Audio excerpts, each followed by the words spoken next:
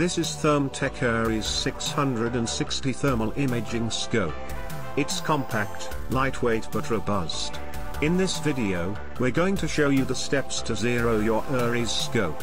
We set the target at 50 meters away. To zero in your scope, you will need to go into the zero section of the scope. First of all, press the power button for a few seconds to power on the scope, and enter the main menu. Rotate the knob and short press the rotary knob to enter the sub-menu of zeroing. Short press the rotary knob one more time. Rotate and short press the knob to select and confirm the zeroing distance. The distance is set as 50 meters this time.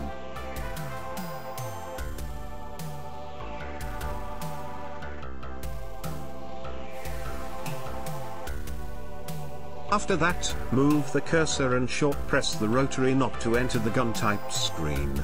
Rotate the knob anti-clockwise until plus appears. Short press the rotary knob to add the gun type. It's customizable. Press enter on keyboard to add the gun type.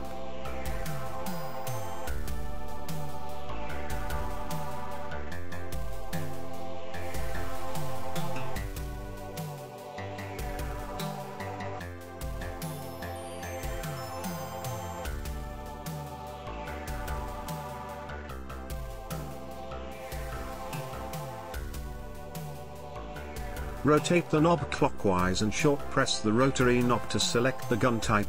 Now, let's follow the steps for auto zero, which is quite easy. First, rotate the knob to move the cursor to auto zero. Second, confirm the zeroing distance, and short press OK button to enter the next step. Third, when you are ready, press OK and finish the shooting within 15 seconds.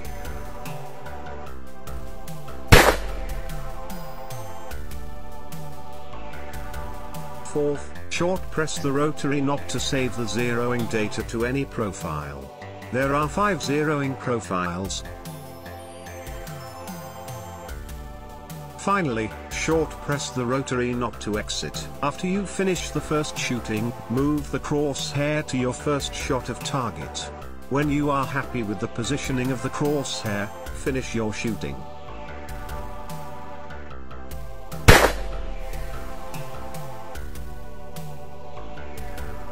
Now, let's change the FOV to 60mm for zeroing. First, rotate the lens to shift the FOV from 20mm to 60mm. Confirm the zeroing distance, and short press OK button to enter the next step. Center the crosshair on the middle of the target.